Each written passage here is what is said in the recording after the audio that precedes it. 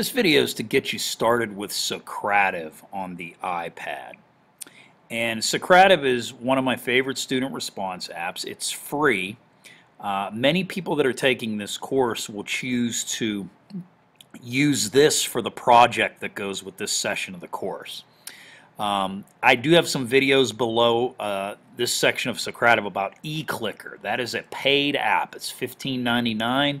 If you don't want to learn about it or see what it does, that's fine. You can use Socrative to complete the project. So for the iPad, you're going to need two apps. And I just go to the App Store and I search Socrative and I see a student clicker app. That's what the kids are going to need. And a teacher clicker app, Socrative, that's what you're going to need. From this app, it's going to make you create an account, and it's a free account with Socrative. And from the app, you can create quizzes, you can run quiz sessions, you can do quick polls, you can do everything from the app from the teacher perspective.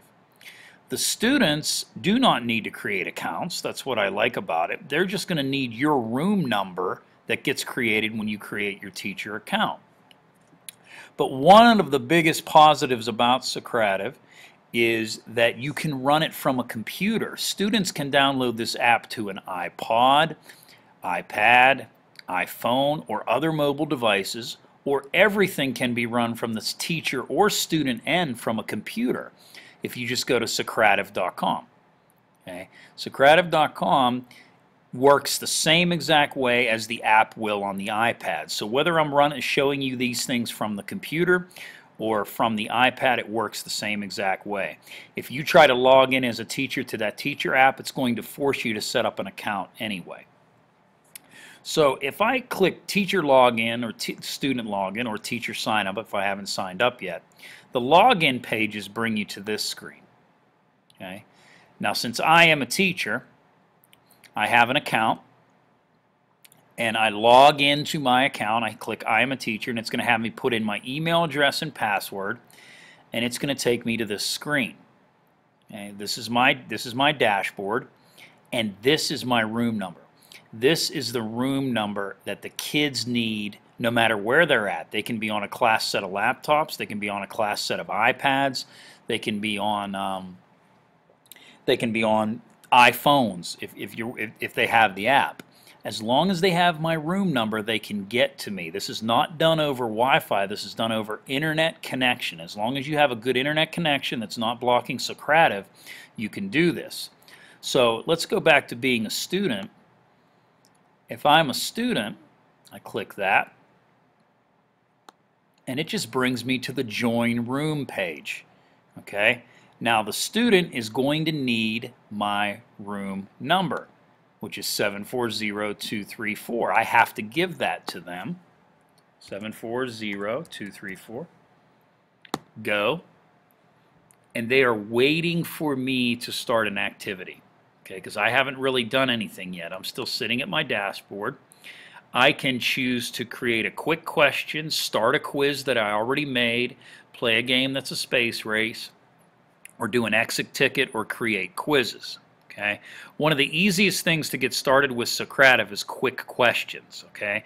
Quick questions have only answers choices for the students to see. Okay? So if I want to do a quick question, it's a verbal question. It's not written with any text at all. Okay? It's just a verbal question. So let's say I click quick question from my end and I want to give them a multiple choice and say, okay, I'm from either A, Johnstown, B, Pittsburgh, or C, Philadelphia. They don't see anything written there because it's not a pre-made quiz, but they will when you get into managed quizzes. This is just, again, for quick questions. So now let's look at it from the student end. It's showing me live results right here. From the student end, okay, it's just giving me the answer choices, and it's a verbal question. So am I from A, Johnstown, B, Pittsburgh, or C, Philadelphia? And I am from Johnstown, so let's assume this child got it right. So they click here, okay, and they click submit their answer. You've completed the current activity. That's what the student is seeing.